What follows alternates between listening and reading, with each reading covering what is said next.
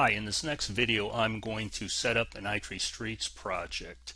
What I'm going to do is quickly move through the steps of creating and configuring a project, and where I'm starting is on phase 2, page 27 of the iTree Streets manual. So I would highly suggest that you look at phase 1, which goes into more detail of project planning.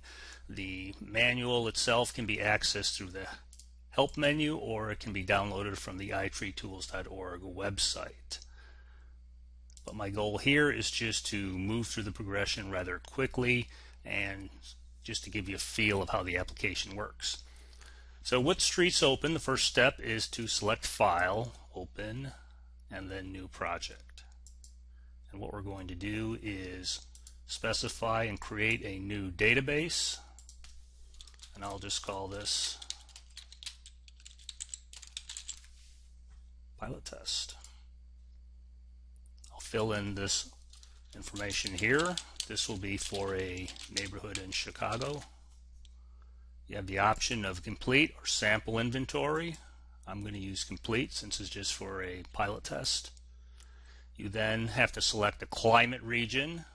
There's a map here if you need to refer to this. I'm here in the Midwest.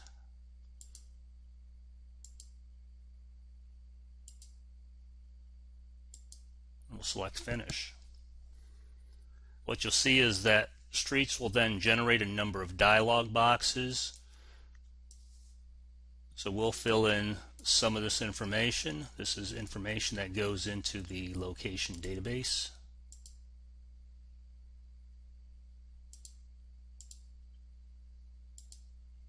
I'm not going to worry about some of this information pertaining to municipal budgets, population, and so forth. We'll just bypass these for now. You'll see another dialog box, Define Costs. This is also related to the city's cost of maintaining trees if you are interested in getting a cost-benefit ratio, say for a city's forestry program. We don't have to enter any information in there, so I'll select OK. It then shows a benefit price dialog box, and here again these are defaults for the Midwest. These can be modified, so if you happen to know more local resale values of average homes in your area, you can modify that. You can modify electricity rates or gas rates. Some of the information that relates to pollution, very hard to find, so most people accept those defaults. And then we'll hit OK. And this is the user defined box. This is the most important area, and we will come back in our next video and spend a little bit more time on this one in detail. But what I want to do show you is if you just hit OK, Streets quickly did a saved project. It's kind of hard to see, but you actually have a saved project, and we're ready if we wanted to collect data, although we do need to come back and look at that user-defined field.